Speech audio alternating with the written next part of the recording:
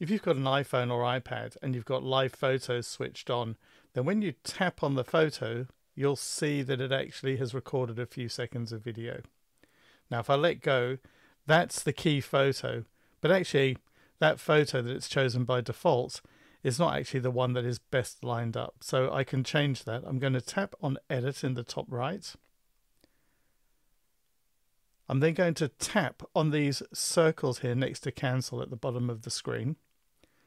And you'll see I can now slide this box along to get the shot that I think might be best. So let's just go to here. That's a little bit better lined up.